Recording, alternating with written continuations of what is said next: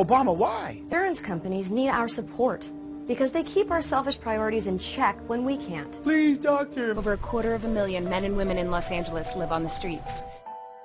Many of them have mental and physical disabilities, as well as substance abuse problems.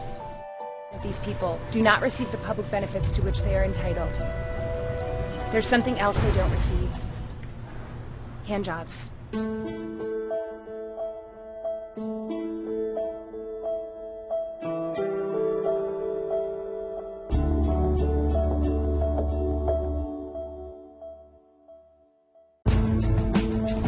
Being on the streets means you don't have the privacy to pursue intimate relations, or the resources to pay for a rub and tug.